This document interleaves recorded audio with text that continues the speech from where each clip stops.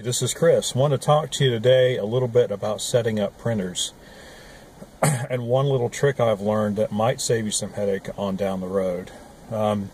Generally speaking, setting up, and I'm really talking about wireless printers because wired printers are pretty much foolproof. And there's really no other things that you need to think about while you're setting those up, because generally speaking, a wired printer is just used on one computer and is not generally moved from computer to computer, and that's the only computer that you can use to print on that printer, so cuts down on the variables quite a bit.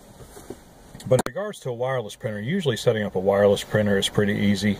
You get the printer and a couple things. Maybe one of three things is going to happen. You're going to plug it in and Windows is going to find it and install it all by itself by searching Windows Update.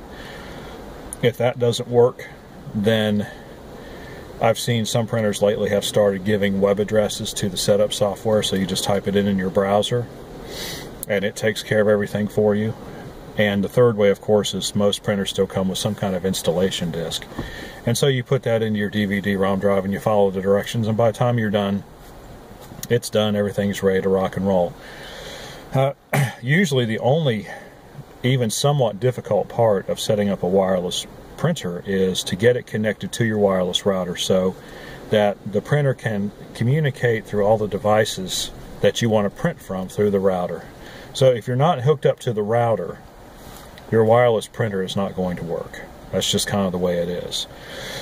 So generally speaking, what the installation software will do, it will automate that as much as possible, but at some point it's generally going to ask you to press the WPS button. After you turn the printer on, press the WPS button on your router, and then that is going to take care of getting your printer and router communicating with one another. And for a lot of applications, that's just fine.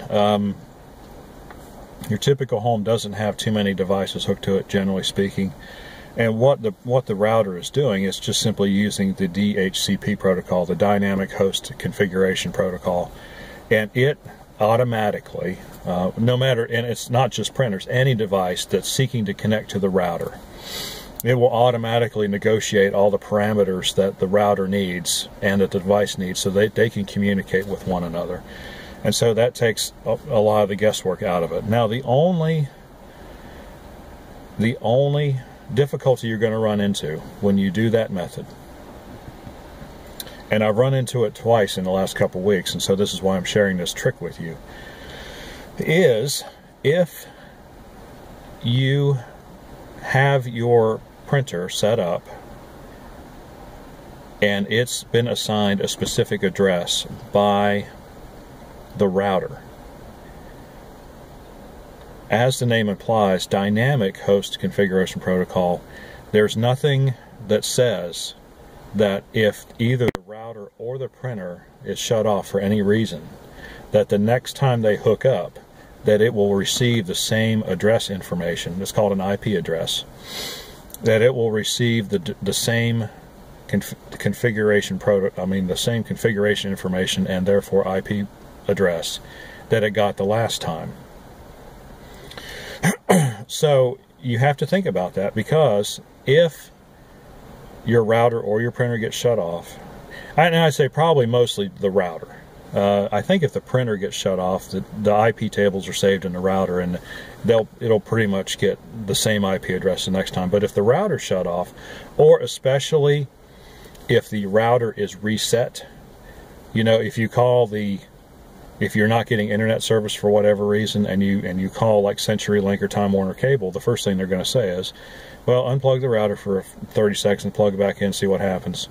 And if that doesn't help, then they're going to tell you to reset your they'll tell you to reset your DSL modem, but usually those have the routers built in. And that will reset everything on the router back to its default setting.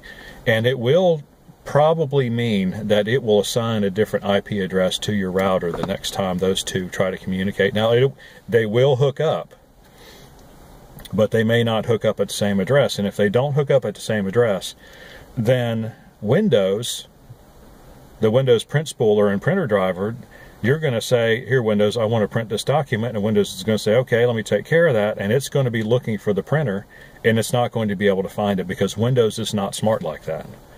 It's not going to just look for an available printer and start printing. It has to have that IP address in order to get what's in the print spooler to the buffer on that printer.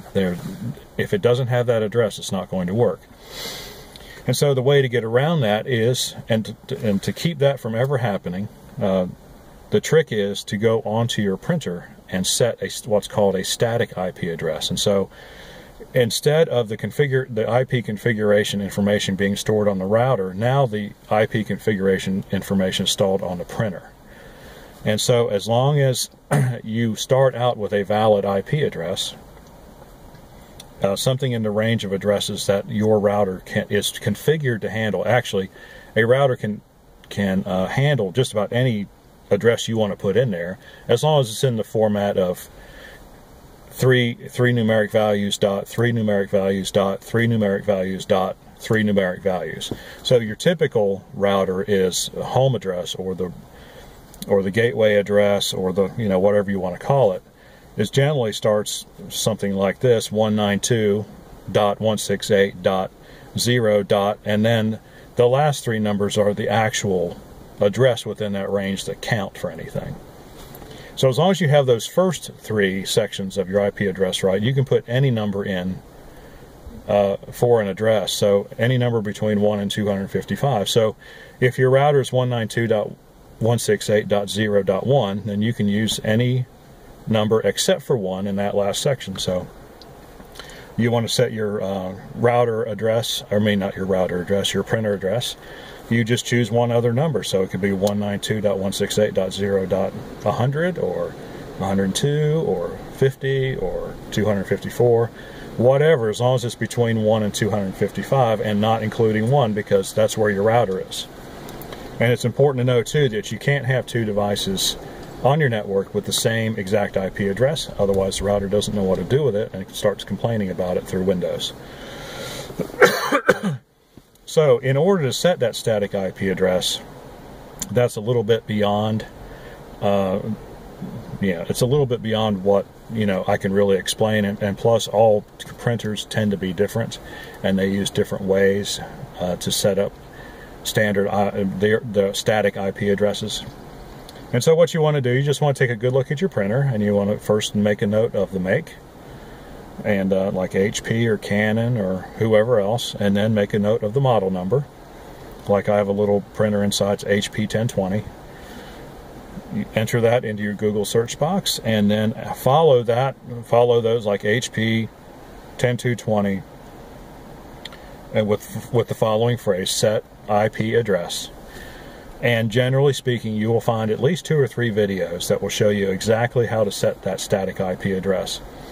And then once you do that, the router will, you have to go back into Windows and run through the configuration, not the whole configuration for the printer, but go into devices and printers and make sure that that printer can see, read. There's a button in there or something to refresh the connection setting. Just do that, and usually the printer has some kind of indication. A flashing light turns solid, or a red light turns green, or something like that will let you know that it's hooked up. And then you can also go into the configuration settings of the printer. Usually there's a little screen on the front if it's been made in the last few years. You can go in there to network settings, or you can print a self-diagnostic page, and it will tell you if it's hooked up. If all the network spaces are filled in, then you're hooked up and you're good to go and you're ready to print. And so, and of course, the advantage of setting a static IP address is no matter what happens to your router, it doesn't matter what happens to your router. The Windows, the next time everything gets turned back on, the router will be able to find the printer. Your computer will be hooked back up to the router, and the router will provide the correct address information to your Windows computer. And there you go. You'll be up and printing in no time. So I think I pretty much started doing them all that way. just because it gives me peace of mind. That way, if somebody calls and says my printer's not working, I know I'm not going to have to waste a trip over to their house to, make sure the IP configuration is correct, because I already know it's correct, and so I don't have to worry about that. So that's one less step on the troubleshooting chain that I have to go through to figure out what's going on. So, and of course, it helps the people who I've done it for, because they generally don't have to call, because it's, wireless printing is really pretty much, if you set a static IP address, you can't mess it up. Unless you go in and on purpose mess it up by typing something in a command prompt that doesn't make any sense, and somehow those settings get accepted. So anyway, like I said, Google is your friend. If you want to set a static IP address, then Google the make and model number of your printer, follow that by the phrase set static IP address. If you still feel that's a little bit above your head and you would like to take advantage of having a static IP address, then of course you can always give me a call, 919-518-6649 at Lee Akris Computers. Be happy to stop by. I mean, if that's all you need, it's $25. So, not much money for some peace of mind, right? Anyway, hope you enjoyed the video. Please like and subscribe if you do or did. And we will see you. Leave questions or comments in the question comment section below. Thanks a lot for watching. See you on the next one.